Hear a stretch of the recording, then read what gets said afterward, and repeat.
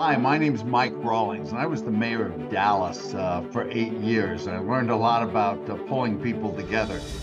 That's why I got involved with No Labels, and I've worked for the last couple of years on the Unity Ticket Project for No Labels, and it's been a remarkable time. I learned a lot. No Labels learned a lot, and I think this country gained by it. I wrote an op-ed piece for the Dallas Morning News, and if you want to understand how we're moving forward and what the insights were, give it a read. I think you'll enjoy it.